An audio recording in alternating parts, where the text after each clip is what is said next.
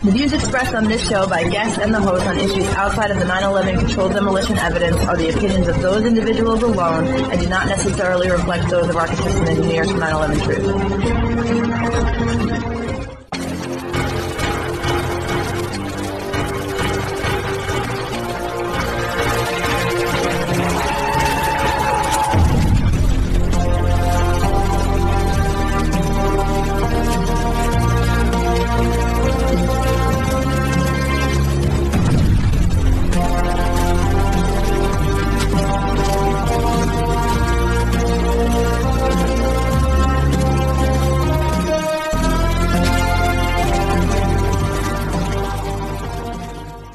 Welcome to 9/11 Freefall. I'm the host, Andy Steele. Well, we have an exciting event coming up, and for that reason, we are bringing in the big guns this week. We're joined by Richard Gage and Kelly David. Richard Gage, AIA, is a San Francisco Bay Area architect of 30 years, a member of the American Institute of Architects, and he is the founder and president of Architects and Engineers for 9/11 Truth, which of course represents more than 3,000 architects and engineers who have signed our petition demanding a new investigation of the destruction of all three World Trade Center skyscrapers on 9/11. I mean, Richard really needs no introduction. He's been all over the world giving presentations. He does the weekly webinar. He provides information and inspiration to the growing number of supporters that have been waking up more and more every day. And, of course, he's joined by Kelly David, who is our Chief Operating Officer here at AE 9/11 Truth. Prior to working for AE, she organized the day-to-day operations of several businesses in New York where she grew up. And she doesn't come on this show a lot, folks, because she prefers to stay behind the scenes, but she's an amazingly talented manager, strong leader, inspiration to the whole staff, and we absolutely wouldn't be where we are now without her. So it's exciting to have her on to talk about this event coming up. Guys, welcome to 9/11 Freefall. Thank you, Andy. We're happy to be here. Absolutely. And I'm honored to be here with my COO, Kelly, who does all the work behind the scenes at AE 9/11 Truth. I mean, you wouldn't believe what she accomplishes. So just to have her here on the show, I'm just tickled pink. Absolutely. So our audience is going to be very interested to hear about what's coming up on this year's anniversary. Richard, tell us all about it. Well, what are we going to do for September 11th is a question we always ask ourselves throughout the summer and sometimes even into the fall. And this year it was just obvious. We had to have a conference online, first of all, because of this COVID thing that we're all facing, and that you can't even book a venue these days. But look what it enabled us to do, Andy. We've got speakers from around the world that, and I mean and speakers in the 9/11 Truth movement that we have not heard from for years and years and years.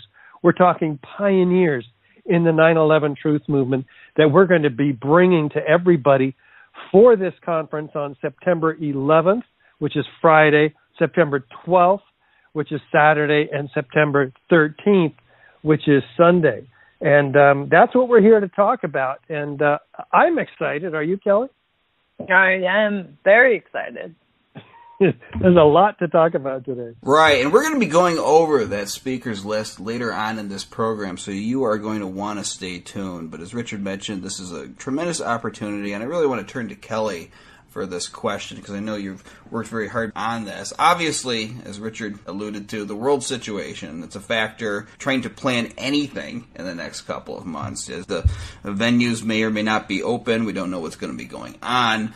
So we have gone to this online format. But in your view, how is this form of presentation of advantage for AE 9/11 Truth, but also by extension the 9/11 Truth movement as a whole? I actually think it's a really good opportunity. At first, it seemed that it would be difficult for us in order to do what we always do. We're either in New York or we're in D.C. or we're doing some action or putting on some event.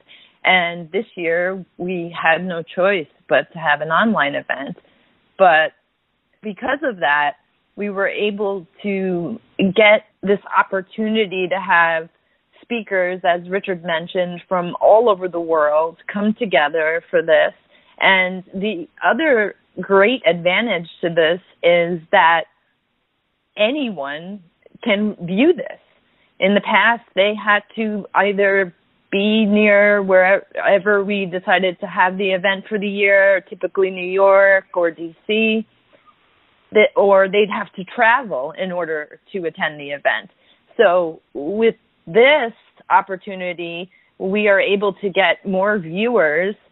All they have to do is come to our website, and they'll be able to view the conference, and they can share the link with their friends and try to get as many people as possible to watch this. So I think despite the situation that's going on in the world right now, we made the best of it, and I think it turned out a lot better than all of us had hoped for. So it is extremely exciting. I couldn't agree with you more. I mean, think about the opportunity here now for some outreach from our supporters. You have family members who may have been hearing you talk about Building 7 off and on for years, never really looked into it. What a good chance to send them a link, have a watch party. Maybe you have a local truth group that you've been doing work with. You can have a watch party right in somebody's house, get a pizza, and it'll just be another chance for you to be able to see the great information that's going to be presented, not just on the stuff that we talk about every week here at AE 9/11 Truth, the signs of the destruction of the three towers that fell in New York, but people are going to be talking about the bigger picture. We actually have a whole day that's labeled as the big picture. I believe it's on Sunday, and we got some great guests lined up there. So let me turn to Richard, and let's go through this lineup. Beginning on Friday, we're going to have an introduction from yourself. You want to talk about that for a moment, Richard? Yeah, we're going to go back in history on Friday and talk about, how the 9/11 Truth movement itself kind of came about. And then, we're the Johnny-come-latelys to the 9/11 Truth movement. It was like 2006 when I was hit over the head by a 2x4 by David Ray Griffin on the radio, and it just threw me for a loop. My whole world perspective changed, and we founded Architects and Engineers for 9/11 Truth. We went through some early growing pains. I was working full-time as an architect in those early years, and trying to do a world tour in 2008 the first time. It was very, very difficult for us. So we founded then the formal organization as a membership organization, and we got members to support us, which enabled me to then go full-time. We're going to talk about that whole story all the way up to the present. We started with one architect and engineer for 9/11 Truth, and now we have 3,000 plus. So that story is gonna be a great story for a lot of people who don't know the kind of the backstory, right? And then we have a surprise little film we're going to show, and we're very excited about that, about our history, and that's 6 p.m. Eastern on September 11th, Friday.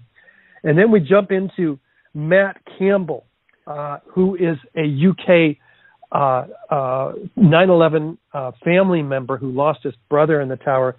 We are supporting him now in a major legal action in the UK, which gives us the opportunity to get our technical evidence into the international justice system.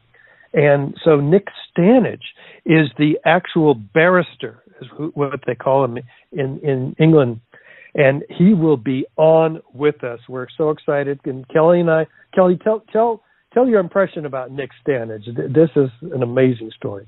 Nick Stanage is just not your average barrister/lawyer, in my opinion.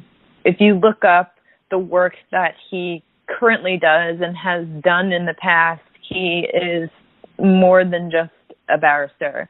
He works for human rights, and if you look at his biography, most of it is about the cases that he worked on where he's working for the people who are less fortunate or in a difficult position and need help. And he has done some human rights activism in Palestine to help the Palestinians. He is just, I don't know how else to describe him other than just a superb human being. And he's also a very talented barrister. And he's brilliant, right? I mean, yeah. He's taken on the government in most of these cases, which is what this is really all about, right? Right. That's what he basically specializes in.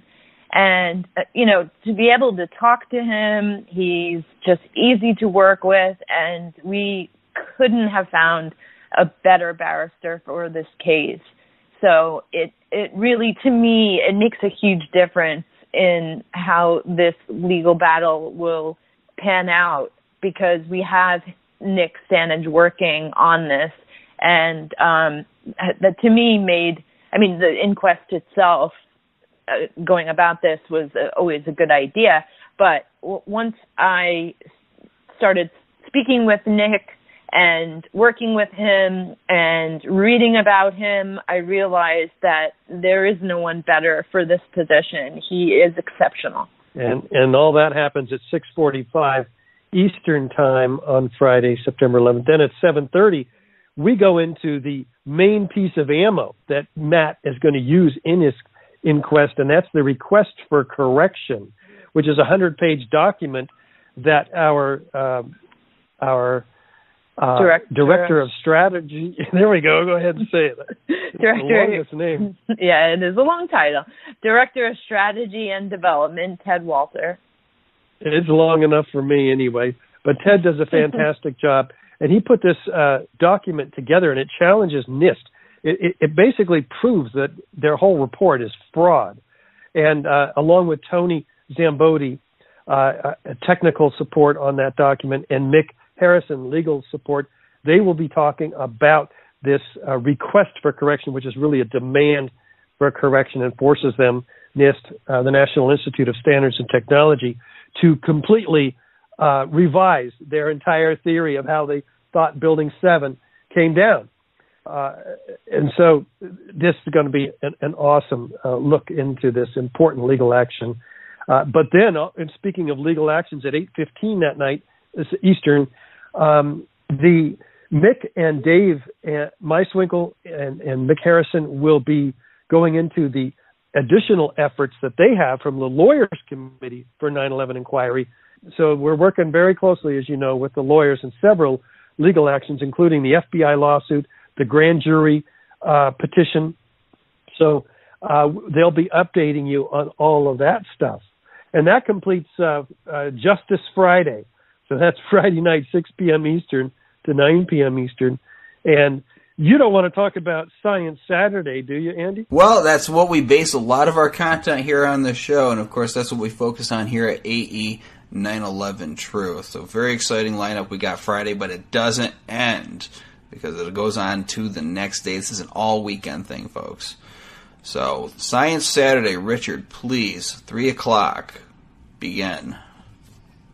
Okay, if you're going to twist my arm, 3 p.m., Saturday, September 12th, 3 p.m. Eastern, we start with none other than the famous director of Loose Change 9/11, Dylan Avery. And he's going to take us in depth into the film that he's making about Professor Leroy Halsey and his finite element analysis exploration of 4 years through the University of Alaska at Fairbanks into Building 7. And that movie is called, what's it called again, Kelly? 7. Ah, yeah. And so you're working mostly on that film. What's it about? It's mostly about Building 7, and we're just taking a different look on it than previous 9/11 documentaries, and it's shot in a different way. We hired an amazing director of photography named Ryan O'Hara, and he did a fantastic job.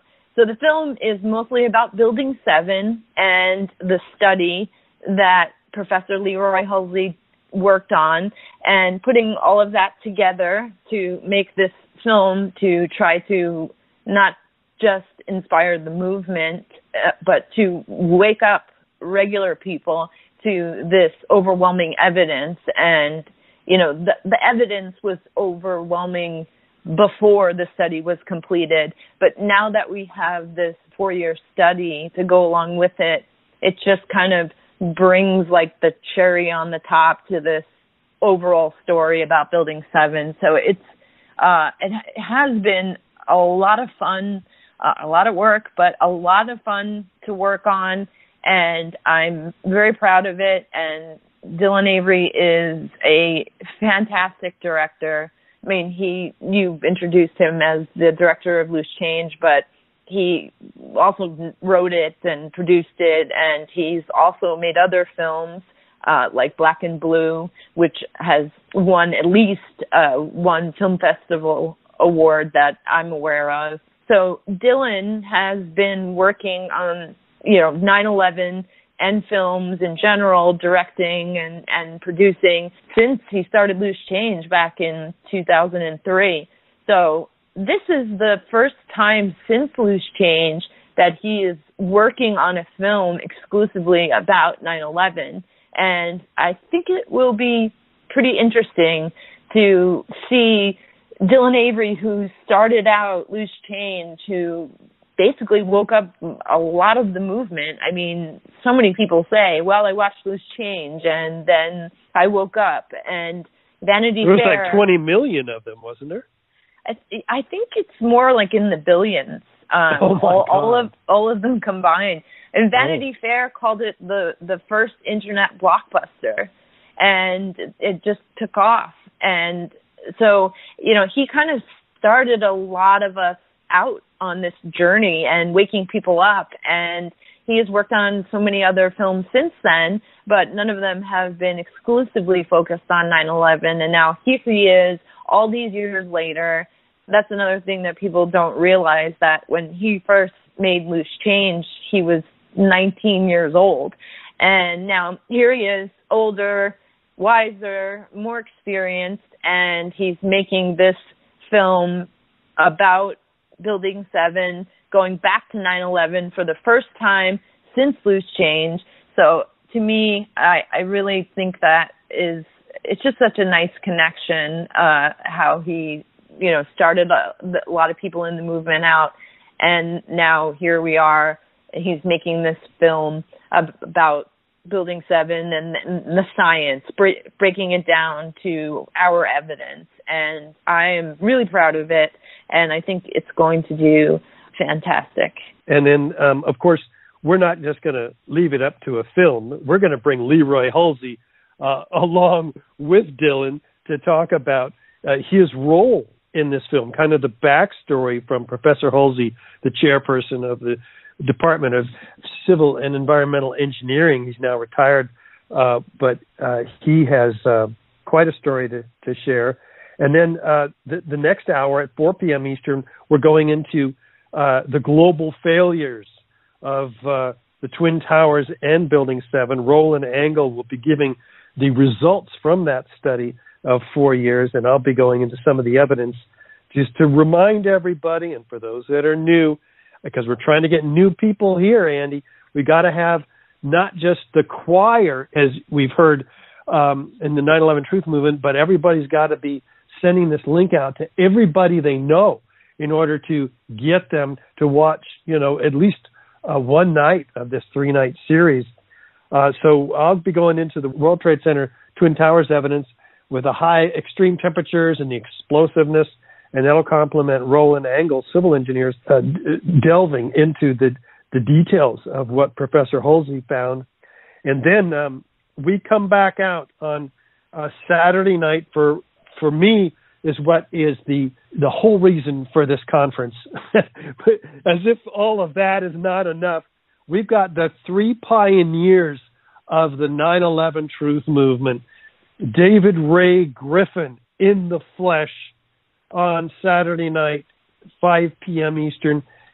Stephen Jones with him, nuclear physicist, formerly from Brigham Young University, who discovered the nanothermite chips in the dust, along with Niels Harrit, who will also be there. And Jones discovered the previously molten iron microspheres, billions of them, in all the World Trade Center dust samples, along with the U.S. Geological Survey and so forth. And Niels Harrit pioneered this 25-page peer-reviewed paper, which is uncontested. And then David Ray Griffin, of course, who's written now 14 books on the subject of 9/11 truth, and who is considered to be the godfather. Is that what you call him, Kelly? Yeah, the godfather of the 9/11 truth movement. He's amazing, and I wouldn't be here if it weren't for him, because I heard him interviewed by Bonnie Faulkner on KPFA's Guns and Butter program here in the San Francisco Bay Area. So I'm overwhelmed and humbled and honored to have these three giants among us. How are you feeling about that one, Kelly? I don't even remember the last time David Ray Griffin has given a presentation. And to have all three of them together, I think it's just going to be amazing. And again, this goes back to what we said earlier. We wouldn't have been able to get all of this done if we were not doing this online. So now we have David Ray Griffin, Stephen Jones, Niels Harrit is in Denmark, and we're able to bring them all together so that they can speak together. And to me, this is like making history. Yeah. Well, you call him the godfather of 9/11 truth, so I'm going to say to the audience, this is a panel you cannot refuse. I would agree. No. Absolutely. What are they going to be talking about? They're going to be sharing their reflections of their early work in the 9/11 truth movement, the importance, how they got into it, why they put so many years of their labor, what they're doing now, and what's maybe some advice for us who are still working daily in the 9/11 truth movement. What should we be doing? When can we anticipate a breakthrough so that we can get this major domino to fall, which we all believe here at AE 9/11 Truth, that if we can get 9/11, get people like woken up to it, it'll just start all these other dominoes falling. We think this is the granddaddy that'll knock them all over. What do you guys think? I absolutely think so. Now, it doesn't just end, because we're going to be going off into Big Picture Sunday, beginning at 6 o'clock. Richard, what's happening at 6 o'clock on Sunday? Well, we're going back across the Atlantic Ocean yet again to Daniele Ganser in Switzerland. He's an educator, PhD professor, and author. He'll be focusing on 9/11 false flags and wars on terror that have happened since the major granddaddy false flag of 9/11. And so he's going to also stress why 9/11 is so important, because it spawned all of these, the global war on terror, which we've lost $6.5 trillion on, and our freedoms with the Patriot Act, the Military Commissions Act, and the National Defense Authorization Act of 2012, just stripped us of our civil liberties, and people don't even know that today, but it could be used against us. And he's going to go into that with some really important slides, some new material. He says he's got too. We had him on the show earlier this year. A very fascinating guy, a lot of research he has done. So I know he is going to be bringing his A game to this presentation. Our listeners are going to want to see this. Then we got 7 o'clock. What's going on there? Oh, you don't want to know about this guy. This guy is going to knock everybody over. From the East Coast, John Whitehead of the Rutherford Institute. He's a constitutional attorney who has helped all kinds of people who have been abused by the system. His book, A Government of Wolves, focuses on the abuse that's happened since 9/11, and again, as a result of 9/11. And he's going to focus on why exposing 9/11 can turn things around for us. He is an expert also on surveillance, the surveillance state and the police state that have happened since 9/11. So I am really excited to bring him aboard. I would call this the keynote speech of the whole conference. But then again, that leaves James Corbett out, and James Corbett is coming at 8 p.m. from not just across the ocean, but around the world, from Japan, where he lives with his family. And he reports, and everybody knows James Corbett. If you don't, be sure to Google it, James Corbett. He has written on all kinds of subjects, including the truth about 9/11. And I just have to, for this one only, I'm going to give you the actual title of his talk. The Library of Alexandria is on fire. Internet censorship from 9/11 to today. And of course, this subject affects all of us because so many 9/11 videos, including many of our own, have been taken down by YouTube. They've actually, what is the policy, you guys, that YouTube announced, or was it Twitter? Basically, there is an all-out assault right now on anything that challenges official stories, including September 11th. So this is definitely something that you are going to want to hear, because we got to start strategizing. We got to start going to alternative sites like BitChute. I find to be a good one. James Corbett is going to be talking about all of that, on top of all of these great presentations over 3 days. If the world wasn't locked down right now, I'd be telling our audience, don't make plans during those 3 days. But I think that's pretty safe to say that not many people are going out right now. So make sure you are in front of your computer, that you're awake and ready to go, and watch and share it. And share it. And Kelly, I got to ask you, with all these great guests that are coming to our audience, how are they going to be able to watch it, and how much is this going to cost our supporters to view it? This is not going to cost anyone anything. This is a free online conference, and it's going to be extremely easily accessible. It will be on the homepage of our website. So there'll be right at the top a slide showing the presentation, the conference. You just click on that. It'll take you right to a web page that's devoted to this. Plus, we will also be informing the supporters who are signed up to get our emails. And if you're not signed up to get our emails, please go to our website and just sign up on the homepage. All you have to do is type in your email address, and that way you can stay up to date on everything that we are doing. So between the emails that we'll be sending out, the fact that it'll be on the homepage, it'll be easy for everyone to view.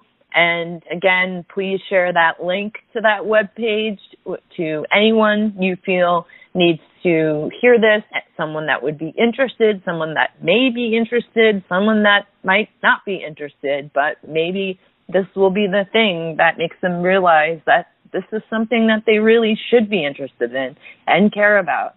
So it's a completely free online conference. All right, folks, circle the date. It's not a hard one to remember, especially for this audience. September 11th, Friday, it all begins, and it goes on to the 12th and the 13th as well. You can go to ae911truth.org. A lot of content here. I mean, we spent a whole half hour just talking about it in a very general sense. You'll be learning more about it at our site. We'll be sending out bulletins as well. As Kelly said, tell your friends. And I just want to thank you guys. First, Richard, for starting the organization, for presenting this opportunity for so many people to make the world a better place. And Kelly, for all the work that you do, getting us where we need to be to overtake this tremendous lie. We couldn't be doing this without you guys or any members of our staff right now. Amazing, talented group of people that we have. And, of course, our supporters out there. Yeah, thank you. Thank you, Andy. And, of course, thank you for coming on 9/11 Freefall today. You're very welcome. Thanks for having us. Yeah, it was awesome to be here with you. See everybody at the conference. Yeah, see you there. This program is on every Thursday night on No Lies Radio at 10 o'clock Eastern, 7 o'clock Pacific, and every other Sunday night on BBS Radio at 8 o'clock Eastern, 5 o'clock Pacific. You can also keep track of the archives by going to 911freefall.com. This is Andy Steele saying have a great week. Good luck.